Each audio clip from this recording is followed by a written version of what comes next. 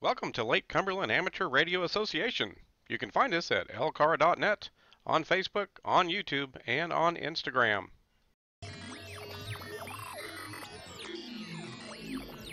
If you're enjoying the videos we're producing here at LCARA, please help our club out by hitting that subscribe button. Also, give us some feedback on our videos. Click the like button, share with anybody who may find it interesting, and be sure and hit the bell icon to make sure you get notified of the next video release.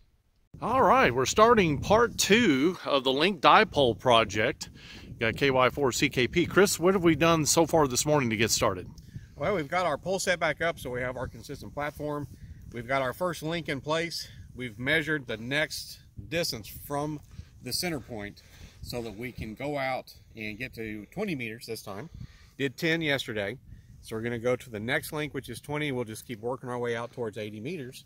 So we just got some temporary line on here so we can get everything off the ground. Right. We're going to check the SWR. So we're going to put our pole back up to its proper height. Yeah. And then test it out and see what our SWR is. Do a little bit of fine tuning, put in the next set of links.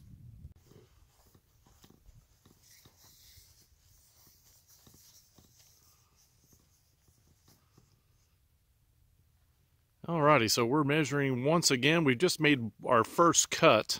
We were down below the band at 13.3.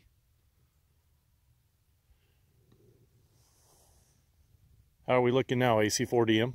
1.2 at 13.5. 13.5. So we definitely came up some, so we need to trim a little more.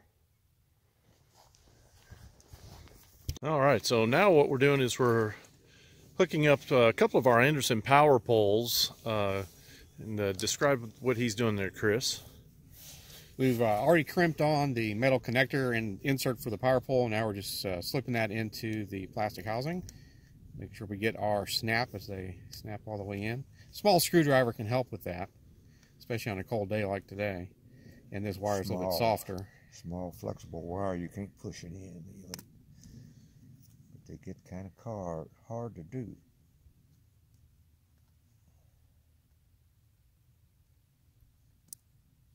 I heard a click. Alrighty, and then we can connect it to the Anderson on that's already been put on. So we're just going to connect the two, and then we'll just make sure we have enough to play with there. And we'll put some zips on that. And the zip ties prevent it from moving and gives you plenty of slack, but makes it so there's no tension on the wire on the Anderson portions.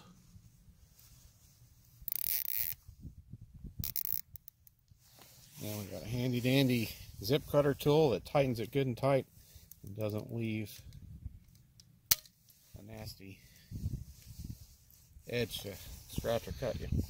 And Bob's your uncle. Or Don's your Elmer. So we got to start saying Don's your Elmer. Alrighty, we'll come back after we get the other ones put together and we'll be testing for a new SWR. Alrighty, well, we have finally got all our links together. And we've got 80, 40, 20, and 10. And right now, we've got it strung up. We've got it pegged out just like you would the typical Sotabeam. And Chris, what are we seeing here? Well, we're doing pretty good. We are about 2 to 1 at 3.67. So that's a good chunk of the lower part of the band for advanced or extra class here in the U.S. And then go ahead and use the little jog wheel there on the NanoVNA, and let's go down to, what was it, 386? Where we were down to about 1.3, I think it was. Yeah. Sometimes that jog wheel.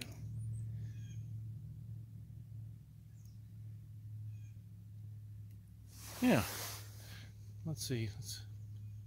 So now we're down pretty close to the bottom. We're at 3836 on 80 meters. And what are we looking at there, Chris? 1.18. 1.18.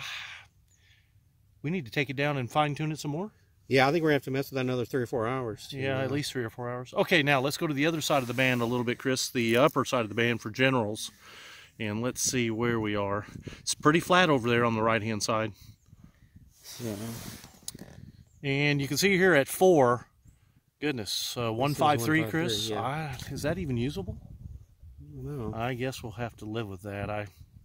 It is what it is. All right, so that was 80 meters here utilizing the NanoVNA. And again, for full transparency, we already tested this with the MFJ as we were doing our field tests, but we wanted to get the NanoVNA out to show you basically the same numbers. So let's set it up for 40 meters and let's see what we get. All right, Christopher, now what are we looking at? Well, we're looking at 40 meters now. We've got it showing the scale 7125 to 7300. So here in the U.S., extra advanced all the way up to general. And we're all the way down 7125 or 6. And we've only got, what, 1.25? Yeah, it's tiny over there on the 7.1. You can see how flat that band is, and we can bring it towards the middle. So 1.21. Wow. And if we go out to the top there, 1.42. Angle it down just a smidgen. There you go. That's amazing. That's great numbers. Very flat all the way across. Right. On 40 meters. Everything's usable. All righty, let's check 20 meters next. All right, Chris, now we're set to 20 meters. What's the VNA showing us now? Well, it's showing incredibly flat. We were kind of surprised. We have double checked this with the MFJ. It's pretty similar numbers. Everywhere from, what, 14.4 to even down to 1400. Right, 14,000. We are between about 123 and going up to around 132. Right. So very flat across the usable part of the 2 meter band here in the U.S. anyway. Well, I'm pleased with that. That's great. I mean, no tuner required for this band either. No, certainly not. It's doing great so far on all the bands we've checked. We're going to check 10 meters. 10 meters is the last one here with the NanoVNA. We'll be right back. All right, Chris, for our last NanoVNA check here on 10 meters, what are we seeing now? Well, we're still seeing a pretty flat curve. Goes up a little bit on the high part of the band, as you can see right here. Still below 2 to 1, all the way at the top, 29.7. And if we bring that down just a little bit, maybe midway, comes down, we're what, 157? 167. And that's at 28.5 something, 28.560, Okay, 28.9. What are we looking at there, Chris? I'm not looking at the right number. 29.7 is there. Oh yeah, 28.98 something, 28. And then if we go to the far left, which is down around 28.3, at 28.3 we're at 1.33. Yep. So no tuner required for the full length here, according to the NanoVNA. So again, based on what we saw on the MFJ, this is pretty close. It might be off 0.1 or 2, but I think we're pretty close. And the good thing is no tuner is required regardless. Yeah. Took a lot of time and a lot of fine tuning at each band segment, but it looks like we've done a pretty fair job. I think so too. And with the generous help of his time and efforts, and we had to fabricate some pieces. I'll get it out in a minute with AC4DM's help. We've been able to put this together in a couple of days. So let's go ahead and do our final segment to wrap up, and we'll be right back.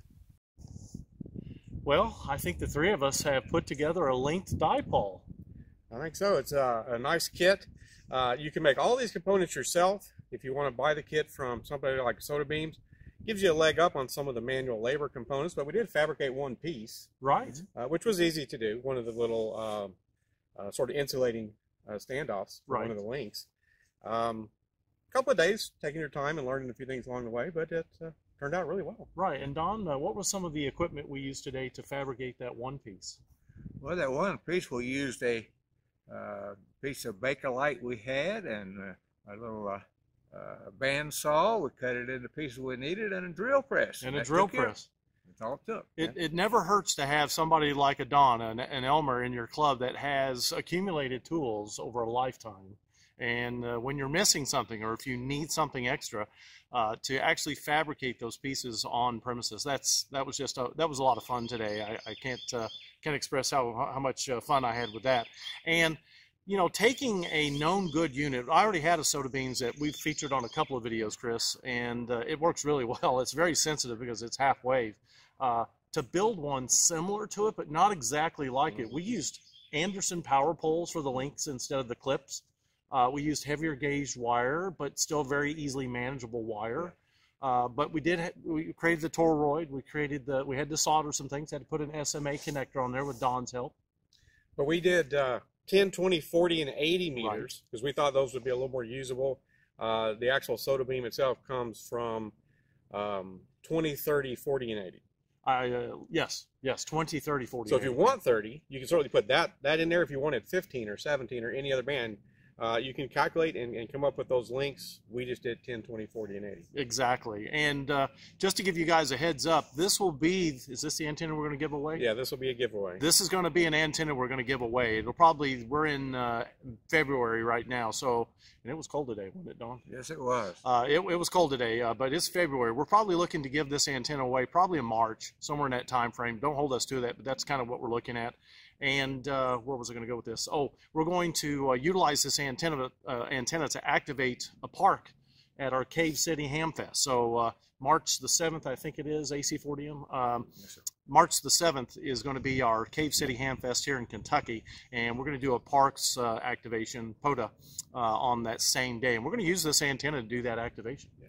So we'll put it to use, and we'll record some of that, of course, and then we'll be giving it away. Absolutely. I had a great time. This was a lot of fun. It does take a little bit of time, but what this has really showed the three of us, not Chris and I more than Don, because he's done this before, but is you can do this yourself.